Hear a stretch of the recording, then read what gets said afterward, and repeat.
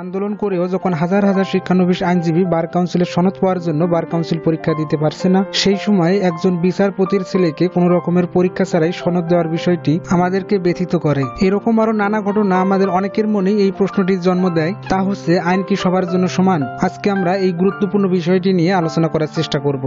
আলোচনা শোনার পর আপনারা আপনাদের মন্তব্য অবশ্যই জানাবেন। দুজন ব্যক্তি আলাদা আলাদা খুনের দায়ে অভিযুক্ত।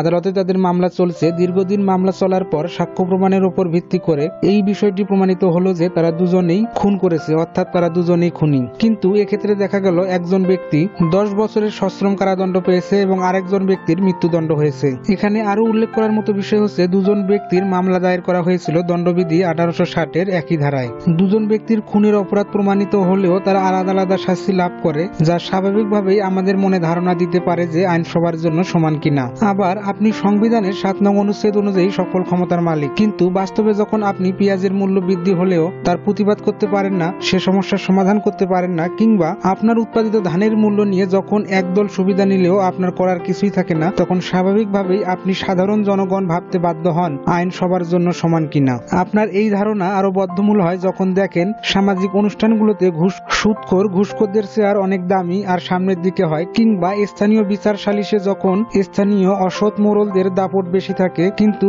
আপনি সৎ এবং ন্যায় হওয়া সত্ত্বেও আপনার অবস্থান, আপনার সম্মান তাদের চেয়েও কম থাকে। আপনি জানেন আইন সবার জন্য সমান, কিন্তু আপনি যখন দণ্ডবিধি 397 ধারা অনুসারে আপনার স্ত্রীর বিরুদ্ধে পরকীয়ার মামলা করতে যাবেন, তখন আইন আপনাকে আপনার স্ত্রীর বিরুদ্ধে পরকীয়ার মামলা করতে বাধা দিবে। আপনাকে যদি পরকীয়ার মামলা করতে হয়, সেক্ষেত্রে আপনি সেই পুরুষটির বিরুদ্ধে পরকীয়ার মামলা করতে পারবেন। আবার দণ্ডবিধি 375 ধারায় ধর্ষণের ক্ষেত্রে পুরুষ এবং নারীর ভূমিকাকে যেভাবে আকাশ পাতাল করে দেখা হয়েছে, সেই বিষয়টিও আপনাকে ভাবিয়ে তুলতে পারে। পারিবারিক সহিংসতা প্রতিরোধ ও সুরক্ষা আইন 2010-এ নারীকে যেভাবে অধিকার দেওয়া হয়েছে, শুধু একজন পুরুষ হিসেবে নয়, একজন সচেতন নারী হিসেবেও আপনাকে এই বিষয়টি ভাবিয়ে তুলতে পারে। আপনি যখন বাস্তব ক্ষেত্রেই অবলোকন করেন বিশেষ ক্ষমতা আইন 1974 এক শ্রেণীর মানুষের উপর বিশেষ এবং প্রয়োগ করা হচ্ছে আর অন্য একটি শ্রেণী ছাড় পেয়ে যাচ্ছে, তখন সচেতন মানুষ হিসেবে আপনি স্বাভাবিকভাবেই বলতে পারেন আইন সবার জন্য সমান কিনা। এর বাইরে আপনি ফৌজদারি কার্যবিধির 54 ধারা কিংবা ডিজিটাল নিরাপত্তা আইনের প্রয়োগের বা ব্যবহারিক দিক লক্ষ্য করলে নিজের থেকেই দ্বিধায় পড়ে যাবেন আইন সবার জন্য সমান এটি আপেক্ষিক না নিছক বিষয়। আবার আপনি সাধারণ জনগণ হিসেবে যখন সরকারি কর্মচারীর নামে, সরকারের নামে মামলা করতে চাইবেন বা বিশেষ রাজনীতিবিদ, এমপি, মন্ত্রীর বিরুদ্ধে ব্যবস্থা নিতে চাইবেন এবং একটি জটিল প্রক্রিয়ার মুখে পড়বেন, তখন আপনার মনে বিশ্বাস হতেই পারে, আপনার ভিতর ধারণা হতেই পারে আইন সবার জন্য সমান কিনা। এসবের বাইরেও আপনি যখন দেখেন মন্ত্রী, প্রতিমন্ত্রী বা কোনো ভিআইপি লোকের জন্য রাস্তায় গাড়ি আটকে তাদের নির্বিঘ্নে চলাচলের সুবিধা করে দেয়া হয়, বা একজন ছিচকে চোর যখন শাস্তি পায়, তখন বড় বড় কালোবাজারি, সিন্ডিকেট ব্যবসায়ী যারা জনগণকে জিম্মি করে তাদের স্বার্থ হাসিল করে এবং সংবাদ মাধ্যমে এই তথ্যগুলো উঠে আসার পরেও তাদের শাস্তি নিশ্চিত করা হয় না, তখন সাধারণ জনগণ হিসেবে, ভুক্তভোগী হিসেবে আপনার এই ধারণাটি আসতেই পারে আইন কি সবার জন্য সমান। আইন সবার জন্য সমান কিনা এই বিষয়টি আমরা আইনস্টাইনের আপেক্ষিক তত্ত্বের সঙ্গে তুলনা করতে পারি। আমরা কি মান ধরে বা কোন বিষয়বস্তুর সঙ্গে কোন বিষয়বস্তু তুলনা করে বিবেচনা করতেছি আইন সবার জন্য সমান কিনা, তার উপর নির্ভর করে সত্যি সত্যি এই বিষয়টি কি রূপ ফল দিবে। তবে আপাত দৃষ্টিতে আমাদের স্বীকার করতেই হবে আইন সবার জন্য সমান নয়, এবং এটি সত্যি আইন সবার জন্য সমান নয়। আইন ব্যক্তি বিশেষে, প্রমাণ বিশেষে, পরিস্থিতি বিশেষে, আদালতের বিবেচনা বিশেষে ব্যক্তি থেকে ব্যক্তি এবং গোষ্ঠী থেকে গোষ্ঠীতে ভিন্নতা দেখায়। আইনের সমান সেবা আমাদের কাছে যেভাবে প্রত্যাশিত আমরা সেভাবে পাই না। অর্থনৈতিক ব্যবস্থার সুনির্দিষ্ট পরিকল্পনায় রাজনৈতিক দলের সদিচ্ছা প্রকাশ করে, যার মাধ্যমে সমাজের সামগ্রিক অবস্থার পরিবর্তন ঘটতে পারে। আর এক্ষেত্রে অগ্রণী হিসেবে যেটি থাকে সেটি হচ্ছে সুষ্ঠু আইন এবং আইনের সুষ্ঠু প্রয়োগ। আইনের সৃষ্টি যদি সঠিক সত্তার মাধ্যমে না হয়, তাহলে সেই আইন একটি বিশেষ গোষ্ঠীকে, বিশেষ ব্যক্তিকে বঞ্চিত করতেই পারে এবং সে আইনে দুর্বলতা পরিলক্ষিত হওয়া খুব অস্বাভাবিক নয়। আইন অপরাধীর শাস্তি দিবে, সমাজের শৃঙ্খলা ফিরিয়ে আনবে, সমাজের মানুষ শান্তি শৃঙ্খলায় বসবাস করবে, এমনটি আমাদের প্রত্যাশিত। কিন্তু বাস্তব অবস্থার পরিপ্রেক্ষিতে আমরা ভাবতে বাধ্য হই আইন সত্যি কি সবার জন্য সমান। আমরা একটি ঘটনার দিকে নজর দেই। একজন ব্যক্তি রাস্তায় মোটরসাইকেল সহ আটক হলো। পুলিশ দেখলো তার হেলমেট নাই, তখন সে তাকে কড়া ভাষায় হেলমেট না থাকার শাস্তি সম্বন্ধে বলল। ড্রাইভিং লাইসেন্স না পেয়ে তাকে আরো জোরালো ভাবে এই অপরাধ ও শাস্তি সম্বন্ধে জানালো। ব্যক্তিটির ভয় বেড়েই চলছে। আবার গাড়িটির রেজিস্ট্রেশন খোঁজ করতে গিয়েও দেখা গেল সেই গাড়িটির রেজিস্ট্রেশন নেই। বড় ধরনের অপরাধ, ভীতিকর অবস্থা। এই অবস্থায় ব্যক্তিটিও বুঝলো তার অপরাধ অনেক বেশি জটিল এবং এর থেকে তার সহজে নিস্তার হবে না, কিন্তু নিস্তার পেতে হবে। বড় ধরনের ঝামেলা এড়াতে, সহজে নিষ্কৃতি পেতে সেই ব্যক্তি স্বইচ্ছায় বাধ্য হয়ে পুলিশের কাছে নগদ কিছু দিল এবং সে ছাড়া পেয়ে গেল। এক্ষেত্রে দুজন ব্যক্তি আইনের ফাঁক দিয়ে তাদের নিজ নিজ সুবিধা অর্জন করে নিল। আইন ছিল বলে তা উপস্থাপন করে ভয় সৃষ্টি করে সেই ব্যক্তির কাছ থেকে আইনি প্রক্রিয়ায় বেআইনি কাজ করা সহজ হয়েছে সেই কর্তব্যরত পুলিশের জন্য। রেলগাড়িতে আপনি ভ্রমণ করতে চাইলে আপনাকে অবশ্যই টিকিট কেটে উঠতে হবে, কিন্তু আপনি টিকিট কেটে না উঠে টিকিট চেকারের কাছে বা টিটির কাছে নগদ কিছু দিয়ে রাষ্ট্রকে বঞ্চিত করলেন এবং সেই ব্যক্তিটিকে লাভবান করলেন। এক্ষেত্রে টিকিট কাটার বিধান ছিল বলে এবং টিকিট না কাটার ফলে শাস্তির বিধান ছিল বলে সেই টিকিট চেকারের কাছে বা টিটির কাছে নগদ কিছু পাওয়া খুবই সহজ হয়ে উঠেছিল। আবার স্থানীয় পর্যায়ে মারামারি কাটাকাটি হয় বলেই স্থানীয় কিছু রাজনীতিবিদ, দালাল এবং পুলিশ সুবিধা পায়। সেক্ষেত্রে এই বিশেষ গোষ্ঠীর চিন্তা হতেই পারে, এই বিশেষ গোষ্ঠীর চাওয়া হতেই পারে এরকম মারামারি কাটাকাটি যেন লেগেই থাকে এবং তাদের পকেট যেন ভারী হয়। এই ঘটনাগুলো আমাদের ভিতর এমন একটি সংবাদ দিচ্ছে, তা হলো আইন যে কারণেই তৈরি হোক না কেন, আইনগুলোর কাছাকাছি অর্থাৎ আইনগুলো নিয়ে যারা সরাসরি কাজ করতে পারে সেই ব্যক্তিগুলো মাঝে মাঝে বিশেষ উদ্দেশ্যে, অসৎ উদ্দেশ্যে সেই আইনগুলোকে ব্যবহার করে সে আইনের প্রতি যে সম্মান এবং শ্রদ্ধাবোধ, সেই শ্রদ্ধাবোধকে নষ্ট করে দেয়। অর্থাৎ আইনের অনেক সৎ এবং মহৎ উদ্দেশ্য ব্যাহত হতে পারে সেই আইনগুলো নিয়ে সরাসরি জনগণের সঙ্গে যারা কাজ করতে পারে, জনগণের কাছে পৌঁছাতে পারে, তারা অসৎ উদ্দেশ্য নিয়ে কাজ করলে। আমরা জানি আইন বিভাগ আইন তৈরি করে থাকে এবং বিচার বিভাগ আইনগুলোকে প্রয়োগ করে ন্যায় বিচার বা রায় দিয়ে থাকেন। আবার সেই রায় বিচার বিভাগ বাস্তবায়ন করে না, বাস্তবায়ন করতে হয় নির্বাহী বিভাগকে।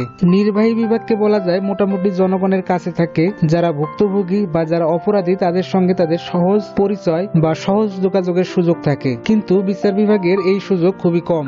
এক্ষেত্রে অনেক বাস্তব পরিস্থিতি অবলোকন করা বা উপলব্ধি করা বিচার বিভাগের ক্ষেত্রে খুব সহজ হয় না, যা ন্যায় বিচার বা রায়ের ক্ষেত্রে প্রভাব ফেলতে পারে এবং সেই প্রভাব পড়তে পারে যারা রায় পেল তাদের উপর। আর এই প্রভাব থেকে অনেক বিরূপ প্রভাব তৈরি হয় যা আমাদের মনে সন্দেহ তৈরি করে আইন সবার জন্য সমান কিনা। সংবিধানের 27 নং অনুচ্ছেদ অনুযায়ী সকল নাগরিক আইনের দৃষ্টিতে সমান এবং আইনের সমান আশ্রয় লাভের অধিকারী। আবার সংবিধানের 31 নং অনুচ্ছেদে বলা হয়েছে আইনের আশ্রয় লাভ এবং কেবল আইন অনুযায়ী ব্যবহার লাভ যে কোনো স্থানে অবস্থানরত অপরাপর ব্যক্তির অবিচ্ছেদ্য অধিকার এবং বিশেষত আইন অনুযায়ী ব্যতীত এমন কোনো ব্যবস্থা গ্রহণ করা যাইবে না যাতে কোনো ব্যক্তির জীবন, স্বাধীনতা, দেহ, সুনাম বা সম্পত্তির হানি ঘটে। 27 নম্বর অনুচ্ছেদ এবং 31 নম্বর অনুচ্ছেদ যদি আমরা বিশ্লেষণ করি তাহলে দেখা যায় 27 নম্বর অনুচ্ছেদে যে ক্ষমতার কথা বলা হয়েছে তা 31 নং অনুচ্ছেদ অনুযায়ী আইন প্রণয়ন করে ভিন্ন করা যায়। কেননা 31 নং অনুচ্ছেদে বলা হয়েছে বিশেষত আইন অনুযায়ী ব্যতীত এমন কোনো ব্যবস্থা গ্রহণ করা যাবে না।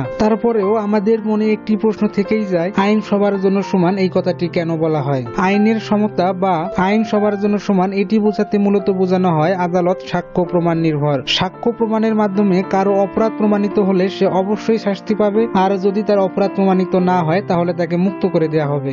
আর এটিও বোঝানো হয়ে থাকে আইন তৈরির ক্ষেত্রে এবং প্রয়োগের ক্ষেত্রে ব্যক্তিতে ব্যক্তিতে, গোষ্ঠীতে গোষ্ঠীতে কোনো বিভেদ বা বৈষম্য তৈরি করা হবে না এবং কেউ ক্ষতিগ্রস্ত হলে অবশ্যই প্রতিকার পাবে এবং যে ক্ষতি করেছে সে অবশ্যই শাস্তি পাবে। সত্যি সত্যি আমরা দেখতে পাচ্ছি আইনের সমতা বা আইন সবার জন্য সমান এটি একটি আপেক্ষিক বিষয়। আমরা কোন পরিস্থিতিতে কিসের সঙ্গে কিভাবে তুলনা করতেছি তার উপর নির্ভর করে সেই আইনটি কিভাবে তার উপর প্রযোজ্য হবে এবং কিভাবে সেই ব্যক্তি সেই আইন থেকে সুবিধা পাবে। বাস্তব অবস্থার পরিপ্রেক্ষিতে আমাদের মনের এই যে বিশ্বাস আইন সবার জন্য সমান কিনা, এই যে সন্দেহ আইনের সমতা কিভাবে প্রতিষ্ঠিত হবে তা দূর করতে এবং আইনের প্রচলিত দুর্বলতা কাটিয়ে উঠতে আমরা বিশেষ কিছু ব্যবস্থা গ্রহণ করতে পারি। এ বিষয়ে আমার সুপারিশগুলো হচ্ছে: 1 নং সুপারিশ, আইন যাদের জন্য তৈরি হবে আর যে তৈরি করবে তাদের সহ আইনজ্ঞ ব্যক্তির সমন্বয়ে গবেষণা কমিটির গবেষণা সাপেক্ষে আইন তৈরি করা। নির্বাহী বিভাগ কিছু বিচারিক ক্ষমতা প্রয়োগ করে থাকে, কিন্তু বিচার বিভাগের নির্বাহী ক্ষমতা লক্ষণীয় নয়।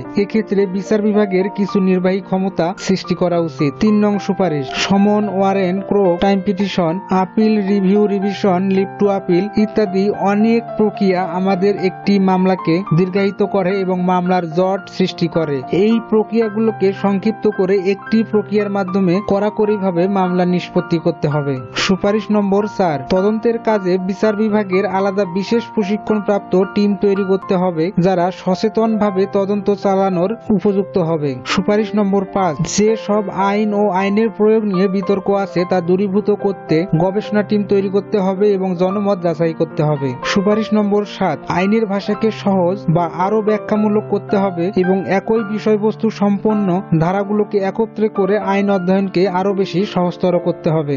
সুপারিশ নম্বর 8, আইন বিভাগে সংবিধানের 70 নং অনুচ্ছেদের প্রয়োগকে শুধুমাত্র অনাস্থা প্রস্তাবের ক্ষেত্রে কার্যকর করতে হবে। সুপারিশ নম্বর 9, গ্রাম আদালতকে আরো নির্ভরযোগ্য করতে বিচার বিভাগীয় পদ ও নিরাপত্তা তৈরি করতে হবে। সুপারিশ নম্বর 10, স্কুল পর্যায় থেকে জনগুরুত্বপূর্ণ আইন বা আইনের ধারা অন্তর্ভুক্ত করতে হবে এবং ছাত্রছাত্রীদের মাধ্যমে ক্যাম্পেইন করে তা এলাকার বা সাধারণ জনগণকে জানানোর ব্যবস্থা করতে হবে। আইনের সমতা নিয়ে জনমনে যে সন্দেহ, যে প্রশ্ন আছে তা দূর করার দায়িত্ব দায়িত্ববানদের সকলের। এজন্য উপরোক্ত সুপারিশগুলো কাজে আসবে বলে আমি বিশ্বাস করি এবং দায়িত্ববানরা এই সুপারিশগুলোকে গুরুত্ব সহকারে বিবেচনা করবে বলে, গুরুত্ব সহকারে দেখবে বলে আমি আশা রাখি। আমরা চাই আইনের মাধ্যমে, আইনের সঠিক প্রয়োগের মাধ্যমে, সঠিক আইন তৈরির মাধ্যমে সমাজে শান্তি, শৃঙ্খলা, সমতা আসুক এবং এর জন্য দায়িত্ববানরা তাদের দায়িত্ব যথাযথভাবে পালন করুক।